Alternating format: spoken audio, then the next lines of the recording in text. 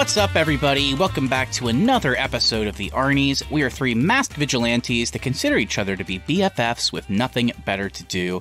I'm Matt Johnson, and thank God we don't have a vigilante type in our friend group. I'm Keith Baker, and I had a mullet as a kid. And I'm Austin Terry, and there is absolutely a wrong time to rock. On today's show, we'll be talking about Peacemaker's full season over on HBO Max now that the finale has aired. But before we return to the troubled shores that are the DCEU, emphasis on troubled, guys, how would you end up in Task Force X? I would just be some random guy probably just walking by, and they're like... Yeah, it was just an accident. They're like, you want to join our task force? I think I would have to do, possibly, in the world of the DCEU, the most dangerous, vile, and evil thing one can do, and it would be the fact that I would have to hold court a little bit and tell the world that I kind of liked Wonder Woman 1984, and I think I would probably be put away by that, by the DCEU fans, and I'd probably end up on the Suicide Squad team because of it. I'd probably be put away by the Snyder Cut fans for campaigning for the Whedon Cut. You weren't being serious, at least. So let's make sure that's clear that you weren't being serious when you said that. So with that, let's go ahead and get into the main topic of today's show. James Gunn, the creative force behind Marvel's Guardians of the Galaxy, made his way over to the DC film universe last year with his version of The Suicide Squad. Despite low box office returns, partly due to the COVID-19 pandemic, the film actually received very positive reviews from fans and critics alike. The cast and Gunn took center stage when it came to all the praise, and while John Cena was praised for his role and portrayal of the jingoistic killer Peacemaker, I feel like several fans, definitely myself included, were a little bit confused when Gunn kind of announced out of nowhere that he was working on a spin-off series focusing on the character. I mean, I don't know about you guys, but he was extremely hard to root for in the Suicide Squad, killed a character that we all really liked, and now within just a few months of his movie being released, he has to lead his own show. I had no idea how that was going to work, and I was hopeful because I like James Gunn, but, I mean, it sounded like a weird-ass idea. Alas, here we are, having seen all of Season 1 of Peacemaker on HBO Max, and this time around, he is on his own journey to right some of his wrongs while being a part of a brand new team on a dangerous mission. And since James Gunn wrote the whole series and directed most of the episodes, there's sure to be some laughs and tears along the way. So, Austin and Keith, remind me how you felt about James Gunn's writing style and the character of Peacemaker in the Suicide Squad, and then I want to hear your non-spoiler thoughts on the series Peacemaker now that we've seen the finale.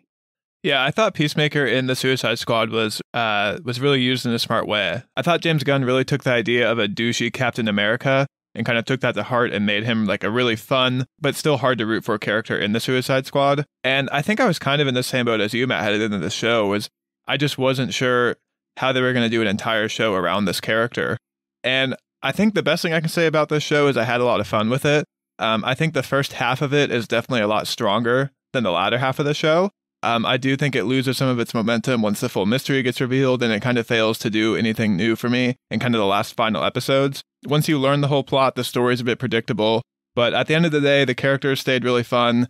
The soundtrack's great, and there's some kick-ass action in there too. So overall, I had a good time with Peacemaker on HBO Max. To be honest, I can't remember anything about his character in Suicide Squad. After finishing the show, really made me want to go back and rewatch it.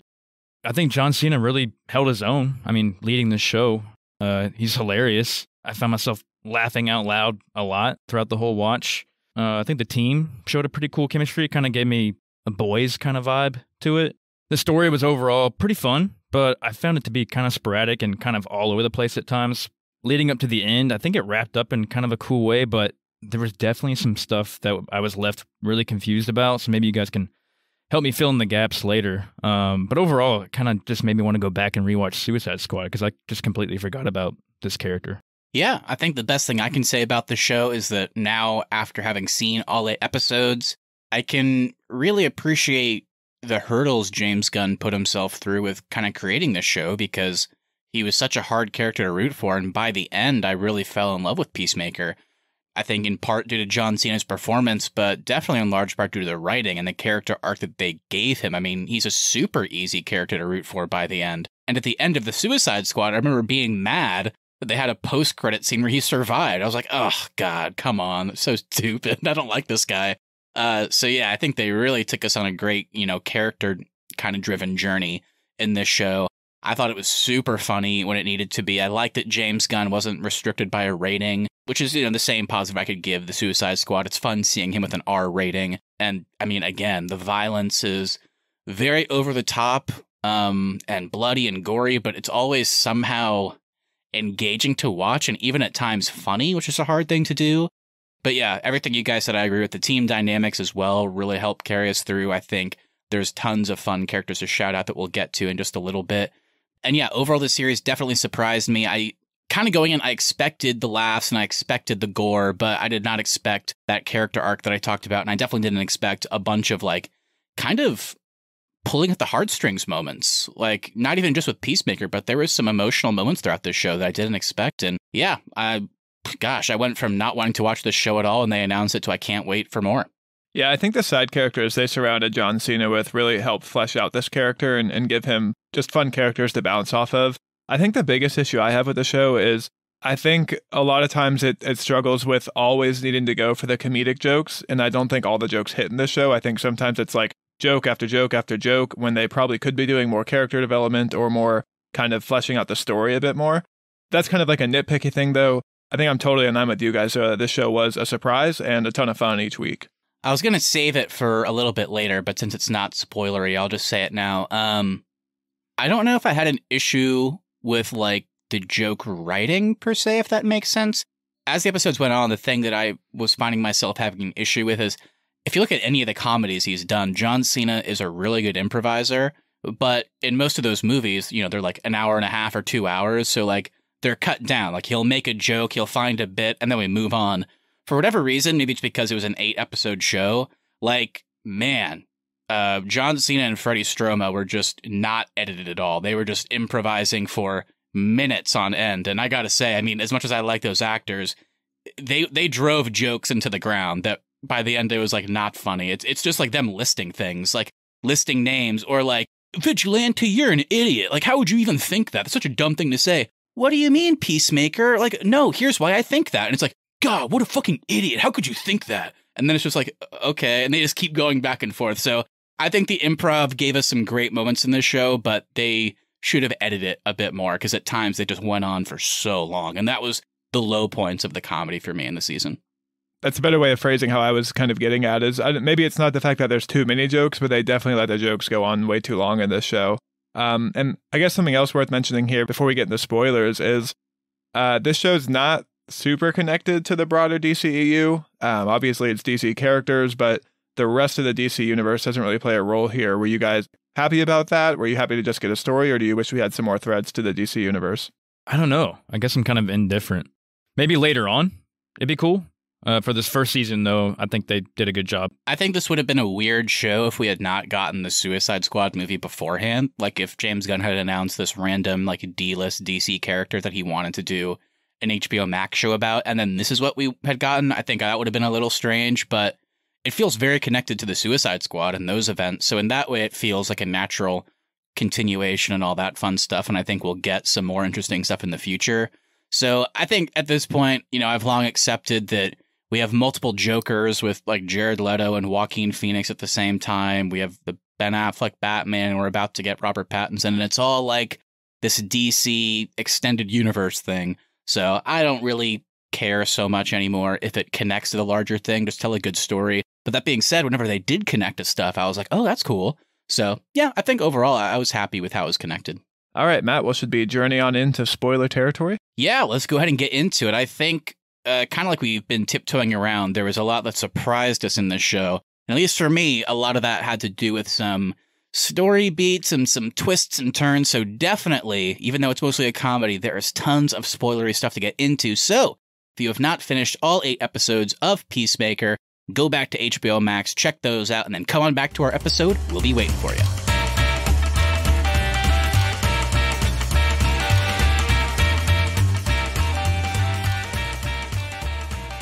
So, just to catch everybody up, after recovering from the injuries he suffered during the events of the Suicide Squad, Christopher Smith, aka Peacemaker, is forced to join the mysterious Argus Black Ops Squad, Project Butterfly.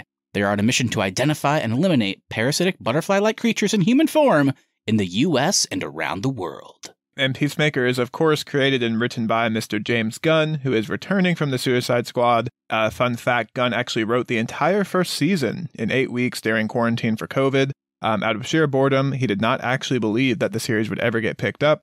This season saw episodes directed by Jody Hill, Rosemary Rodriguez, Brad Anderson, and James Gunn himself. And our score is composed by Clint Mansell and Kevin Kiner. They're both award-winning composers that have worked on other DC shows like Titans and Doom Patrol in the past. We also have the theme song, Do You Want to Taste It by Wigwam, and of course, based on characters from DC Comics.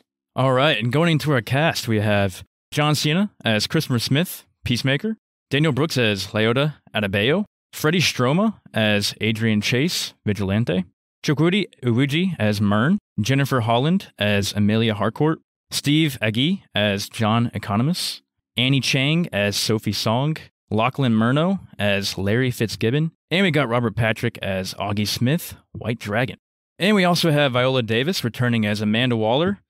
And a fun twist, we also have Jason Momoa and Ezra Miller returning as the Aquaman and the Flash. We haven't seen them in major roles since 2017 for Miller and 2018 for Momoa, not counting the unreleased footage of the Snyder Cut from last year.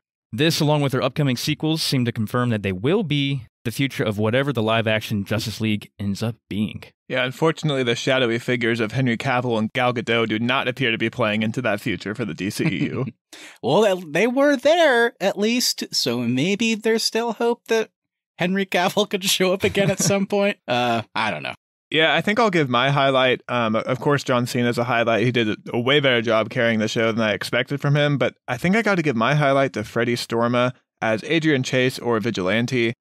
This guy just had me laughing, I think, the most out of anybody in this show. He definitely wears you down a bit with some of his improv with John Cena, but overall, I had a great time with this character, and they definitely fleshed him out based on what the source material is for this guy. I'm going to go ahead and go with Steve Agee as John Economos. This guy made me laugh the whole time. And I know maybe at times he probably shouldn't have, but I just liked his anger the entire time with everybody. Just how frustrated he was. Just cracking me up. He has just, it's not necessarily line delivery, it's just the choice of words. Like, because one of my favorite jokes in the show was like Freddie Stroma being like, we're going to go out there and kick some ass just like Butch Cassidy and Sundance. And anybody could have just said, they died. John Economos going, they died at the end of that film. Something about the choice of words there made me laugh so hard. I guess I'd fill out the rest of the team. I thought Danielle Brooks, Chukwudi Iwuji, and Jennifer Holland kind of filling out Project Butterfly.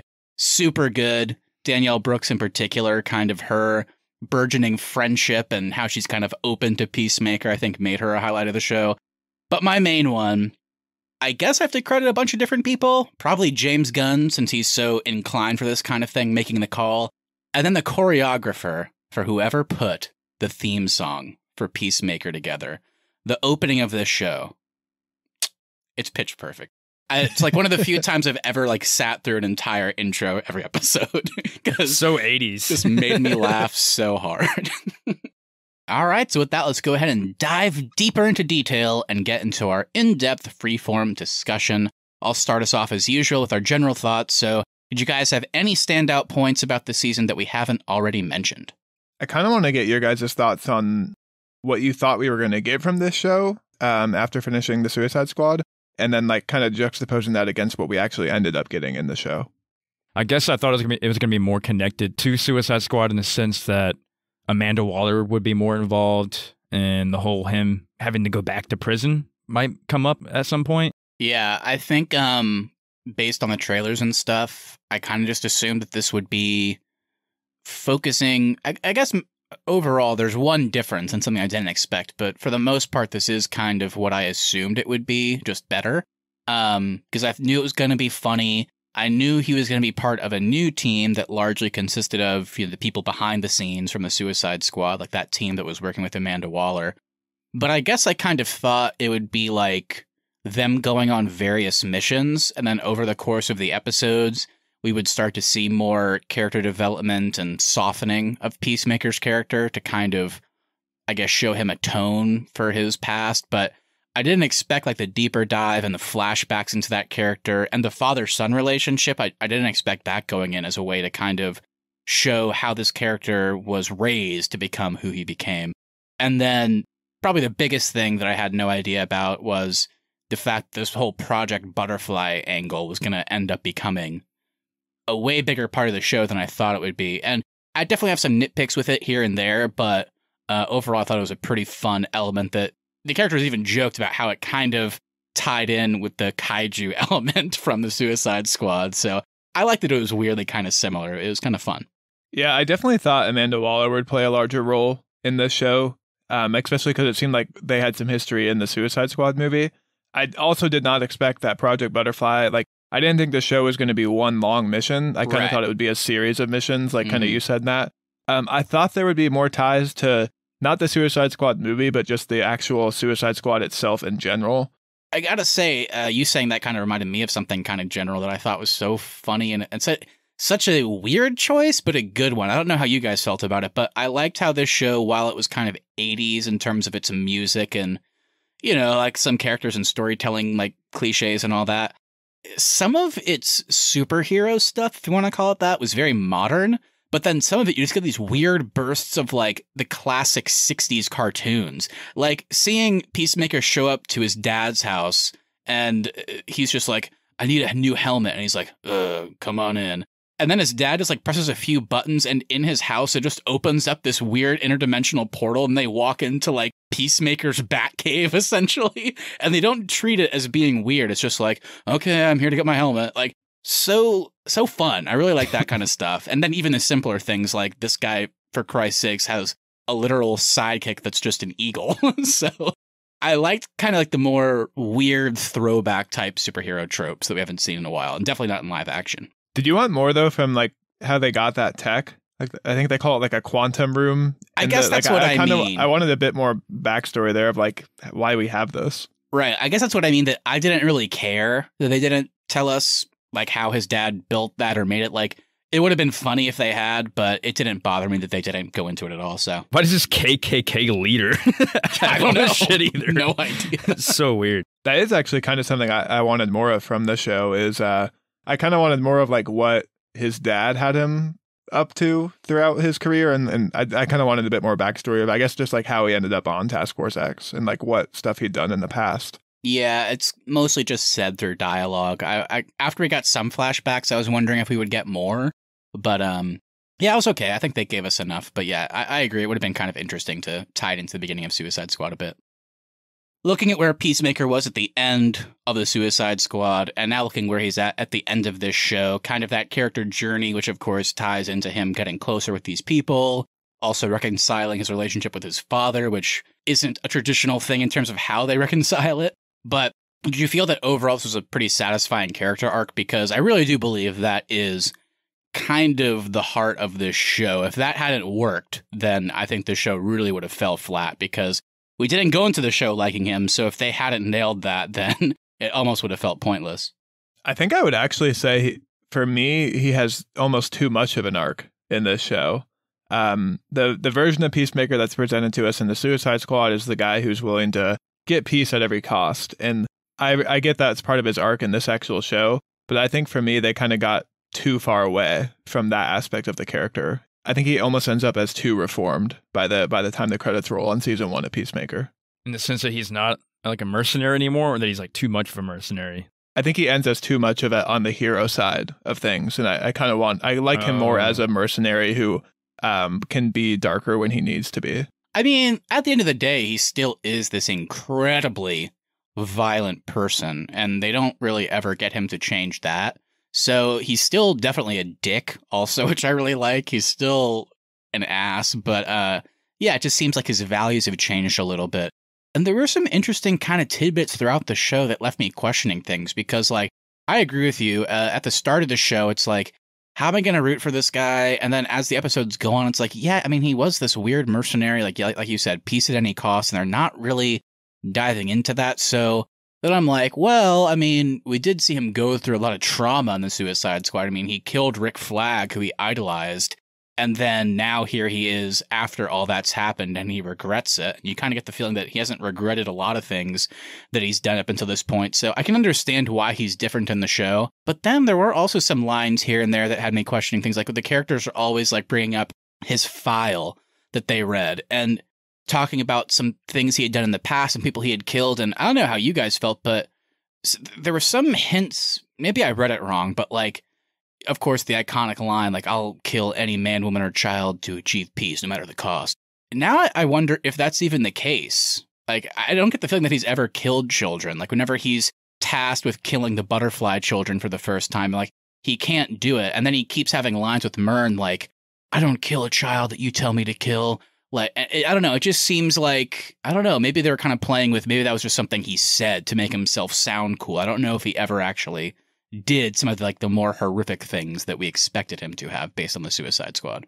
I think what you're getting at is also kind of what I'm getting at is the Peacemaker we saw in the Suicide Squad movie, I can believe has done that stuff, killed women and children to get all of it, but the Peacemaker presented to us in this show, I think is a lot more softer than what they initially went for in the movie.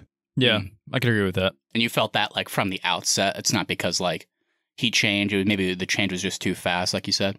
Yeah, I mean, I felt it from the time the show starts because we very quickly flash back to him killing Rick Flag, and you can tell he regrets it. And I didn't really get a sense of regret from the movie. They've definitely fleshed it out more in the show, but I kind of liked where we ended with the movie of he's just a guy that's going to do what it takes to accomplish the mission. Like I was really interested to explore that part of Peacemaker. I wasn't necessarily looking for like another somewhat bad hero to reform. Like I just wasn't really interested in like that type of story seeing again.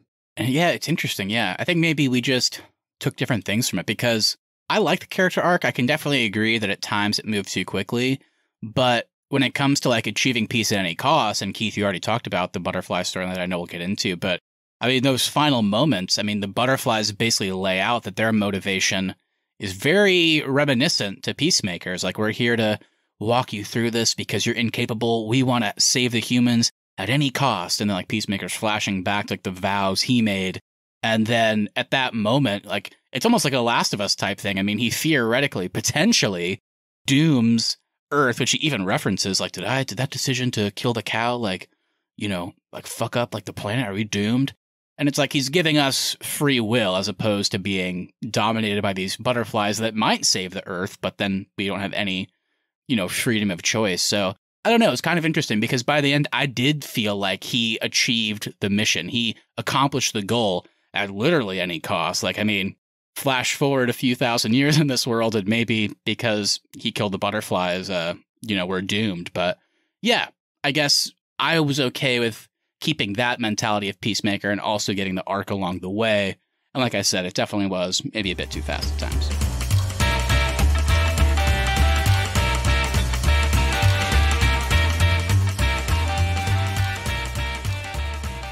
Let's go ahead and bring the rest of the team that we've already mentioned into it, talk about some of the general Project Butterfly team dynamics, and let's start with the one that we have already brought up, Peacemaker and Vigilante, a kind of one-sided BFF relationship, you might say. How'd that work for you guys? What'd you think? They have some of the weirdest interactions where, like, you definitely buy that Vigilante cares a lot more about Peacemaker than Peacemaker does about Vigilante, but then at the same time, like, they have these sweet interactions that are still pretty dark. The scene whenever Peacemaker can't take the shot on the first Butterfly family. It's a very dark scene that somehow is also like very weirdly sweet coming from Vigilante's side of things too. So for a while I thought it was just going to be kind of played for laughs, but by the time the show actually wrapped up, I actually did buy that these two could be friends and like hang out outside of the Butterfly missions.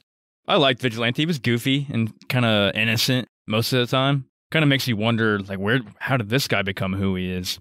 I don't know. I mean, I don't know what you want to call this version of Vigilante because he's either a sociopath or a psychopath. I mean, he's something on that spectrum. But yeah, you're right. They did find a way to make him kind of endearing despite his actions. Because it's like he's a goofier guy, but at the outset, they kind of set up that maybe he was a bit more indiscriminate with his actions in the past. Like, you know, he talks about how the law is basically his Bible, and like, whenever there's a scene where they have the threesome and then they're smoking weed, he's like, you know, a couple years ago, I would have killed you guys for that. And it's like, oh, okay. So there's these weird moments. But yeah, definitely the sweetness does shine through. We kind of already mentioned it. But I mean, he literally gets himself put into prison just so he can kill Peacemaker's father. So, which again, very dark thing, but he genuinely believes that it will help Peacemaker, who's his friend. So he's like, I'll do that. And then whenever it goes wrong, he has like a a breakdown about it. It's definitely the most emotional we see him throughout the entire show. So, of course, just like from like a basic kind of tropey perspective, you do at times want to like have a moment where maybe Peacemaker like hugs Vigilante and he's like, you know, man, I know I give you a lot of shit, but you are my buddy. I do love you. And it's like, wow. But I kind of like that we never got that because I think it would have been a bit goofy. I kind of like where we left things. It's like Vigilante just is that like he just loves Peacemaker. And over the course of the show, I think we saw Peacemaker feel a lot more comfortable with him. And I agree with you. At the end of this, I think they're going to hang out for sure. I love seeing the scene like in the montage at the end whenever they're actually having fun blowing shit up together. Whereas in like the pilot, it was kind of like a Vigilante was excited about it and Peacemaker was just like, okay, I guess we can go shoot stuff. But like they were having like this amazing time. So yeah, I can't wait to see that relationship kind of go even further in the future. I did like at the end though too, Peacemaker clarifies with Adebayo that number 1 is So Eagly, funny. number 2 is Adebayo, and number 3 is Vigilante. Yeah. Like, I mean, but that's James Gunn for you, because we literally saw a grown man tell a grown woman that after his pet eagle, she's not his best friend, his BFF, and she gets emotional over that. And then we, the audience, are kind of like, wow, that was a really sweet moment. That should be stupid as shit. But it was so good. Speaking of Adebayo, what do you think of this character beyond Vigilante? This is our other kind of new introduction to the team from the Suicide Squad movie. I thought Adebayo and Peacemaker's relationship was really great in the show, but seeing her as like a direct descendant of Amanda Waller and maybe having been raised by Amanda Waller, that's the one aspect of the character that didn't really work for me in this one, because I feel like she's too nice to be that close to Amanda Waller. They kind of like played it though as if they had a strange relationship, I guess. So They also, the thing I liked is that she's a really nice person and not at all like Amanda Waller, but she, like it or not, is absolutely capable of manipulation, just like her mother. Watching her, even though she didn't want to, I don't even know if she was very conscious of what she was doing, but she very easily convinced Vigilante to go kill Peacemaker's dad in prison because I'm tired of seeing Christopher get held back. So while she is nice, and at times you're like, oh yeah, she is her daughter, I forgot about that. I do like that she is very capable of that classic Amanda Waller using of people manipulation type thing. That's a good point. And her action scene in the final episode was pretty badass, that was too. so fun. Yeah. Just screaming and shooting double pistols. This show has some really top-notch explosions, too. Like, that sonic boom thing looked great. And seeing that, like, racist Nazi guy, like, get exploded inside it was, like, really satisfying. Always feels good watching those Nazis blow up. Speaking of Nazis, we got to get into Peacemaker's father, the White Dragon. was not expecting Robert Patrick to be in the show at all, but that dude he's so random. He's in almost everything, just playing random kind of guys like that, kind of redneck dudes or rougher kind of characters. Yeah, I really liked this character, not obviously as a person, but just as like a storytelling device. I thought he was a great addition because just from the first talk with his son, it's not immediately apparent that he's a racist or a white supremacist. It just seems like he's kind of an asshole. So whenever you're first watching it, it's like, oh, okay, I guess they're doing that to show, oh, this is why Peacemaker's an asshole, because he grew up with a dad who was an asshole. But then they slowly start peeling it back, and you kind of think more about that scene whenever he was telling his story of the events of the Suicide Squad and how this black guy got the better of him. And it's like, that doesn't immediately scream weird, but then watching Robert Patrick just burst out laughing at the thought of like a black man getting killed by his son is like, oh, Jesus. And then it just goes even further and further from there. And then it's not, you don't look at it as like, oh, this is why Peacemaker's an asshole. Then after a few episodes, it becomes more about, okay, this is why he has such this warped, gross, racist view of America. And really kind of brought the whole nature versus nurture debate. This guy would have been a normal guy had he not been raised by this, piece of shit. So yeah, I actually really thought the father-son dynamic was very powerful in this show, and I really loved where it ended. I didn't like how it ended with like, fuck you, Dad. I can't stand what you did to me. Like, I'm going to put you away. I don't know. This was like one of the rare times where like a killing felt like the right decision, and you see what it did to him as a character. So yeah, Robert Patrick was great. Really liked this addition to the show. Yeah, this was actually the story I was the most interested in the show, even more so than the butterflies. I was very curious about this dynamic and how this impacted Peacemaker's childhood and, of course, like why he is the way he is today. I really wanted to know like more about what the White Dragon had. I mean, it's pretty clear what he'd been doing for his career, but I want to know like why he has all this tech and why he has this suit and like what he was actually raising Peacemaker to do and why Peacemaker has all of his tech too. This was the stuff that I wanted more of. In a good way though, like what they gave us I thought was great. But it's definitely stuff I would love to like flash back to more in the future and see what more of Peacemaker's childhood was like being raised under the White Dragon. And I mean, it looks like we might get it with them ending off with his dad's spirit or whatever sitting with him on the porch, that his dad's still going to be involved in his life. But I was not expecting that turn, that quick, very quick turn into his dad being a full-on racist. Whenever his dad first came into the picture, I was like, oh, his dad's just going to be like that old man, like gun guru he's going to go to if he needs something, like tech-wise.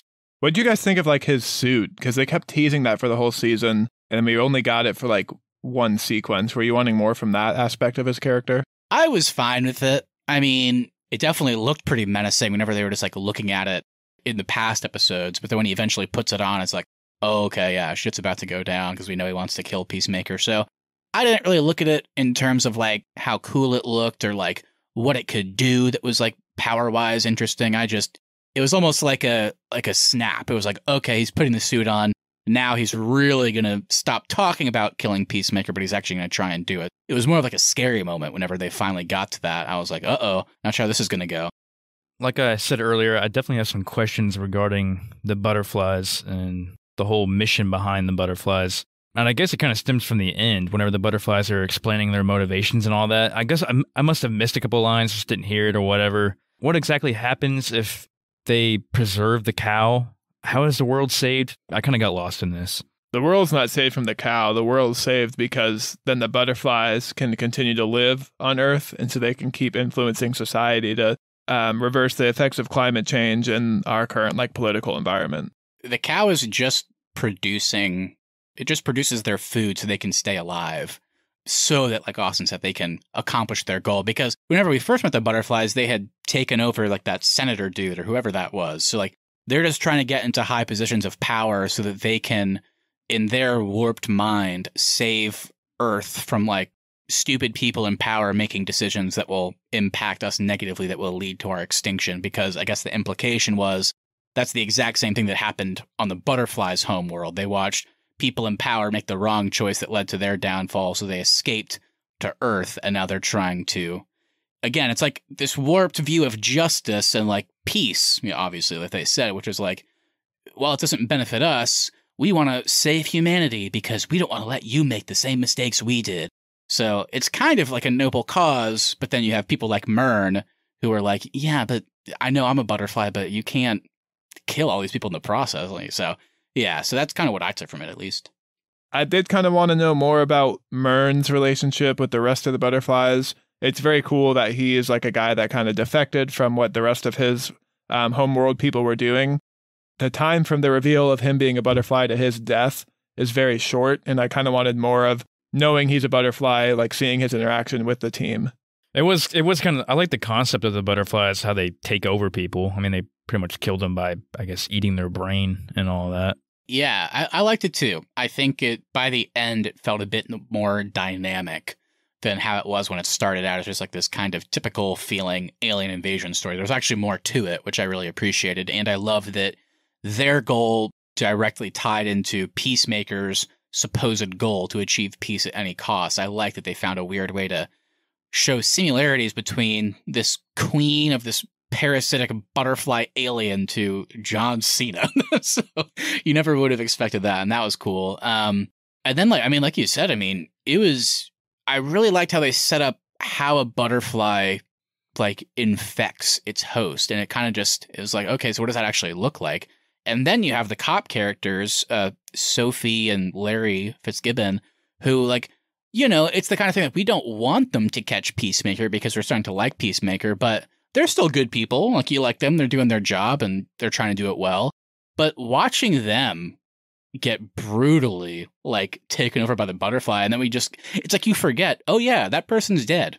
Like, we can stop the butterflies at this point, but that, you know, those cops are always going to be dead. It's like kind of really dark and scary. So I liked how the butterflies, just these small, like, innocent looking creatures, like, were literally murdering people and taking over their bodies. I thought the motivations of the butterflies became really interesting, especially when you hear it from Goff, their queen. But I did think like the exposition at the end of how out of nowhere it's all about climate change and the current political environment and all that. Like, I'm all for the message there, but it did kind of seem to come out of nowhere in the show. Like, it just felt like something that just kind of got thrown in there at the end that wasn't really developed from the rest of the show. I guess it's just because of the characters that we met, because I don't blame Myrn so much because he was the one butterfly defector. So despite what the butterfly's goal is, his thing was always like, they're killing, whatever the number is, like hundreds of thousands or maybe more, like innocent people and like taking them over and making decisions they never would have made. So I kind of like that was the thing that Myrn focused in on, which you can't really blame him for. But I still hear you. It did feel a little bit too exposition-y at the end there.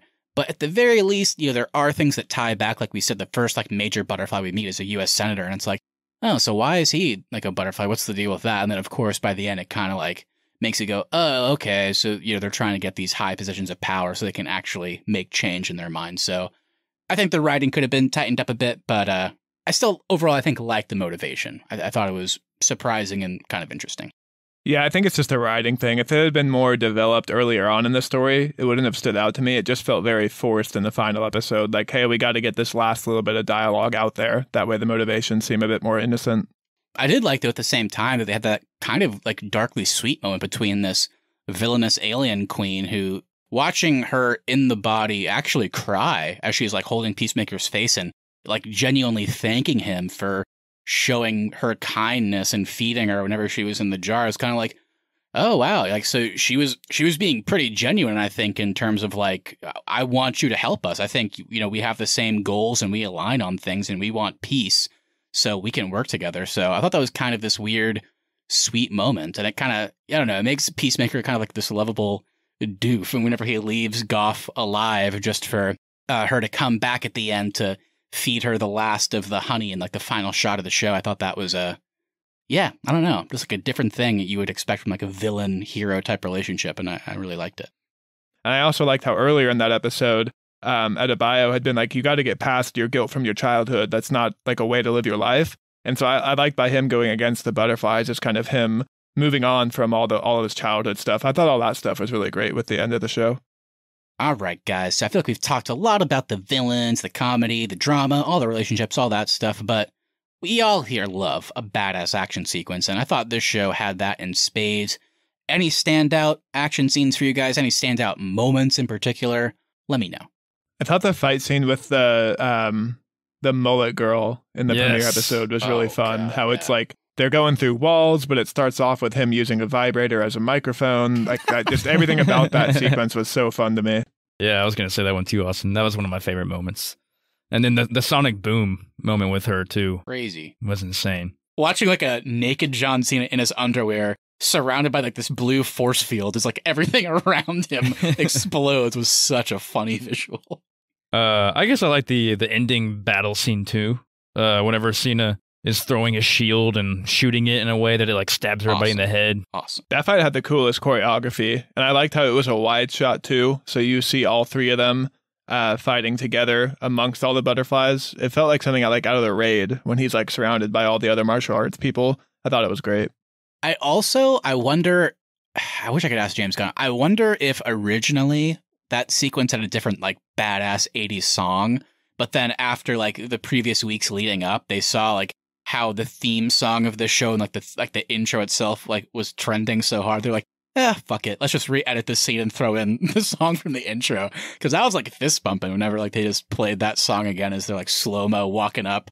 But yeah, I mean, I guess it kind of ties into the action, but I don't know, I thought they really built tension well there. I really thought both Vigilante and Harcourt were dying in that scene. Like, I was like, whenever you hear like the Vigilante stand there and you just hear like the shot and he doesn't move, it's like, oh no, our boy. And then he just like throws a knife backwards while collapsing at the same time. Like, Harcourt's choking on blood. It's like, oh my God, what's happening? When he comes back, he's like, "What's up, guys?" Yeah, he just walks back. He just walks back into frame.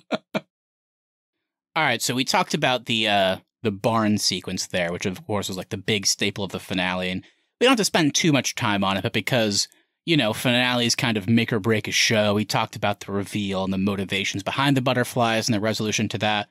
Just real quick, do you guys think the finale as a whole kind of stuck the landing? Do you think it was a strong episode? Are you feeling good about moving forward with this show now that we've seen it? Or was it kind of like a Book of Boba Fett situation where it was kind of like a weaker episode and kind of left a sour taste in your mouth?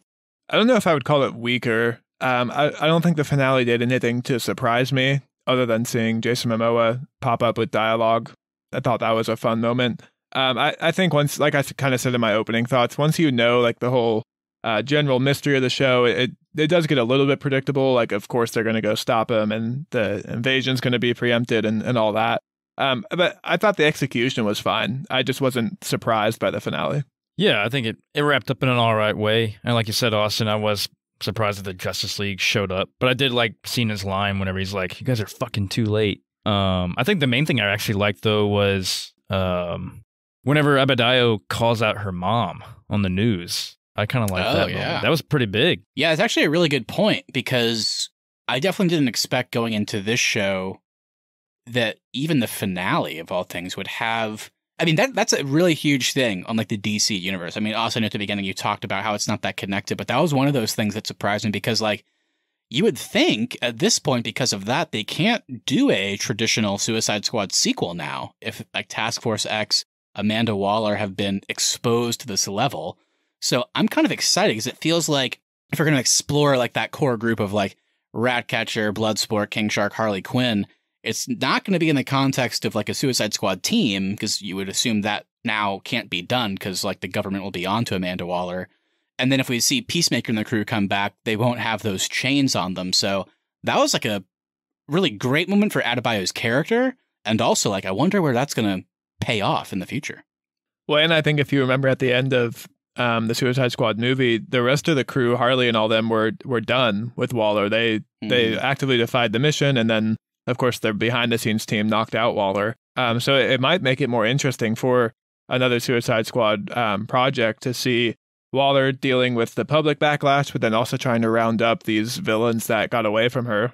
I think overall for me, the finale, for the most part, stuck the landing. I thought the comedy was especially weak in the opening half, but I don't know. I was just a sucker for once they started that assault. It was so badass. And like I already said, those character moments between him and Goff did not expect at all, and really was satisfied by the resolution to the father-son stuff, the butterflies. And like you already mentioned, Keith, it was just just a beautifully lit and framed shot of him sitting on that porch at the end with Eagly in the frame. But then you see Goff sipping up the last of the food, and then the ghost of Peacemaker's dad just sits down smiling next to him. And it's like, God, we're in for some more fucked up stuff next time, which I can't wait. But speaking of next time, ahead of the finale last night, they actually did go ahead and confirm that HBO Max has greenlit a second season, with Cena, of course, returning, and James Gunn apparently this time writing and directing all of the episodes. So I don't know if that's going to stick. Maybe they'll get other people to come in like they did this time. But regardless, after he finishes shooting Guardians of the Galaxy Volume 3, he will be returning to the world of DC. He has also mentioned he is interested in developing series for HBO Max based on other characters he introduced in the Suicide Squad. So, despite that, if you want to talk about that a little bit, go for it. But let's focus first of all and foremost, what are your guys' hopes for a Season 2 of Peacemaker? Yeah, I think I want Season 2 to be more tied, not to the broader DC universe, but at least tied to the Suicide Squad characters. I kind of want to see where he's at with the rest of the team that he worked with. I want to see how Harley feels about Rick Flagg's death. I want to see kind of him having to deal more with the choices he made in the Suicide Squad movie, not just internally, but within the actual other team members that he knows and has interacted with. Yeah, I just hope we get more of his backstory, like we said, with his dad being there at the end, kind of foreshadows maybe some more flashbacks with his childhood. I would also like to get, like I said earlier, get more backstory on the rest of the Project Butterfly team members, like Harcourt, because it seems like she has a really interesting history of just the way she kind of carries herself, but we really didn't get much of it. I hope Amanda Waller has more of a presence too. I want to see her and Adebayo interact more, especially after she got exposed.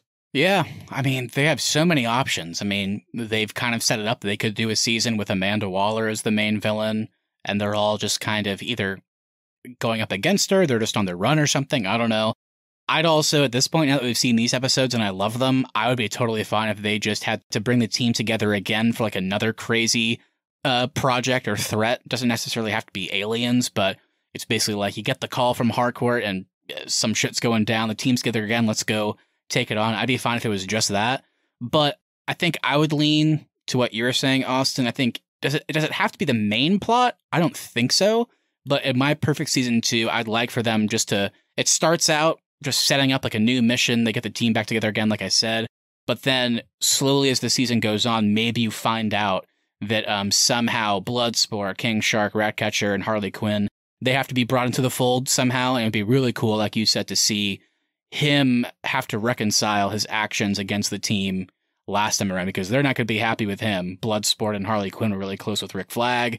And then, King Shark and Ratcatcher are obviously really close to those two. So I don't know. Do I want to see like them go up against each other? I'm not sure, but I'm with you that I want to see them tie in the events of the Suicide Squad a lot more in season 2. I think I do kind of also want to see him end up in a situation where he has to fight Aquaman, because he seems to have a very personal grudge against Aquaman. That joke about him banging fish came up quite a bit in this show. Aquaman 2. Peacemaker's the main villain. What you think about My man! All right. Well, of course, before we close out of here, we have to do the coveted Arnies Podcast Award. Peacemaker may be getting all kinds of buzz, but I know the only thing that John Cena and James Gunn are going to care about figuring out which members of the show got an Arnies Podcast Award. Completely. I got one. It's going to be the Bugs Life Award, and that goes to the cow. Because that thing, when I first saw it, I was like, what is that? It looks like a giant grub worm or caterpillar or something. I thought it looked so weird. Its face definitely looks like something out of Bug's Life, for sure. Yeah. I loved how they kind of made it sweet looking because it just had the one little baby tooth. It was kind of cute. I'm going to give, I think we're just going to call this the Slurp Slurp Award. And it's the most unexpected thing I thought I would see in this show. And that's the first time you see the senators' families drink the honey. The way their jaws drop down and their tongues come out. It's very unsettling every time you see it. And they're slurping up that honey. And mine is the best secret identity. And it, of course, goes to Adrian Chase as Vigilante. I don't know about you guys, but there was never any moment where I ever thought that this young man with glasses was this secret killing machine that if you ever smoke weed, he might have to murder you as well. More Vigilante, please, by any cost. Maybe we'll get a Vigilante show. Maybe we'll see his cowboy roots. I want to see the moment that he decided to have I'm a Barbie girl as his cell phone ringtone. Alrighty, so with that, everybody, we're wrapping up our Peacemaker thoughts. Thank you all so much for listening. If you enjoyed this episode, make sure you hit that follow button so you never miss our upcoming content. Also, if you wouldn't mind sharing this with a friend, we really would appreciate that to continue to grow our show. Please leave us reviews as well. Even if you don't want to write anything, leaving us a 5-star review over on Apple Podcasts, Spotify, or wherever you get your podcasts really does help us out. At The Arnies is our social, and thearnies.media is the website.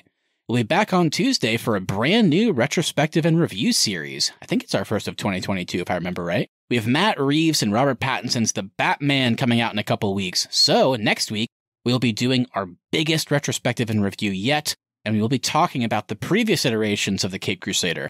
Which actors are our favorites? Which versions do we not love? And what do we hope for this newest entry? Guys, how are you feeling about this? I'm excited for this one. This will be my first time seeing the George Clooney Batman in its entirety, so I'm excited to expand my Batman palette with some bat nipples. Ooh, I used to meet you. Did someone leave the fridge open? Oh, no. Oh, wait, well, Keith, what about our favorite line? Hey, Freeze, I'm Batman. I can't wait to go back and watch that one. I'm on the Michael Keaton, second Michael Keaton one right now, Batman Returns. Mm-hmm. But I'll save my thoughts for that, for the show. Okay. You don't want to spoil our Danny DeVito thoughts just yet? Not yet. Or Christopher Walken. Oh, God, I forgot about that. Yeah, and lastly, we want to hear from you, so please send us a message on Instagram at The Arnies or email us thearniesmedia@gmail.com. What did you think of Peacemaker? Do you think you could stand Vigilante if you had to deal with him in person? Anything you say we'll read on the show and react to it live on our latest episode. All right, everybody. That's Peacemaker for you. So have a great rest of your week. We'll be back next time with Peacemaker's #1 DC superhero, Batman. And in the meantime, I just want to make sure Austin and Keith knows, you guys are both in the top 3 of my best friends and my BFFs. I won't spoil the ranking, but we'll talk about it next time. Oh, well, good thing we're your only friends, so that we're the only 2 you had to rank. Oh. Oh no.